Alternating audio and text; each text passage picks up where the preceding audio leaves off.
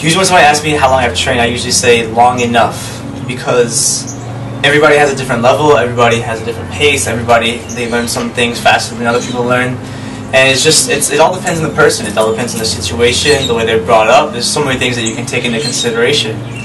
And usually when somebody asks me how long have I trained, I understand it's out of curiosity, but then again, what does that change? What does that do for you? You know, I could say 5 years, I could say 2 months, I could say 2 weeks, I could say 4 years, I could say 1 year. It doesn't matter what I say, it won't change your opinion really.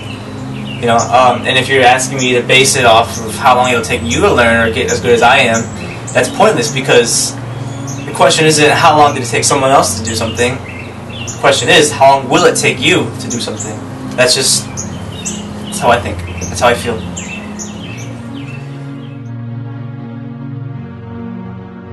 The first thing I learned, you know, it depends on a movement, like if it's tricking, like martial arts like, or if it's parkour, or if it's free running.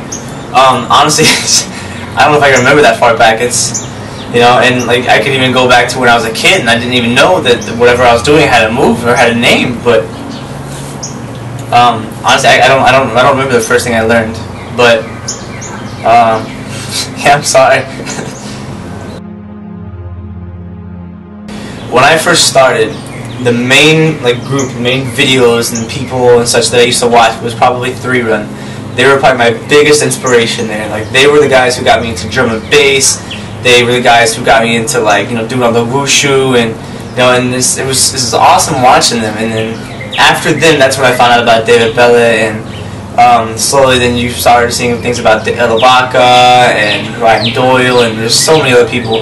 But it's just, yeah. I think the main group that inspired me when I first started was probably 3Run, and now I'm inspired by everything. Like, not even free running, not even parkour, not even people. I'm inspired by just anything I see. It just depends, you know. The more open your mind is, the more you're able to be inspired by.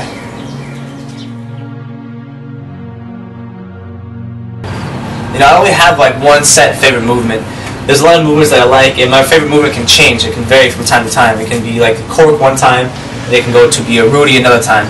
It can be to go from, you know, side flip to a waffle, to a simple Kong, to a simple flow move. But that's just, yeah, that's just how I am. And so yeah, my favorite movement right now would probably be a Rudy off of a ledge. That's just me.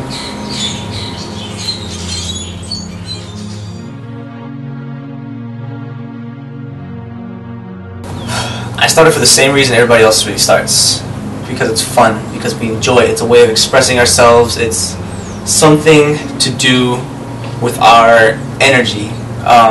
Like when I was a kid in martial arts, I had so much energy. My sensei I was driving her nuts. And she was like, man, there's got to be a way I can get this kid like to use his energy. So she started teaching me spin kicks and jump kicks and things like that. And that became my way of using my energy. And I no longer became a problem. And I was able to progress with my skills, and it was fun. I really enjoyed it. That's why I started. I think that's the same reason why a lot of people start. You know, it starts with an interest, and when you begin and you start doing it and you're enjoying it, you want to keep doing it, and that's when you commit. That's when you keep going and going and going and progressing. But yeah, in all, I started because it was fun.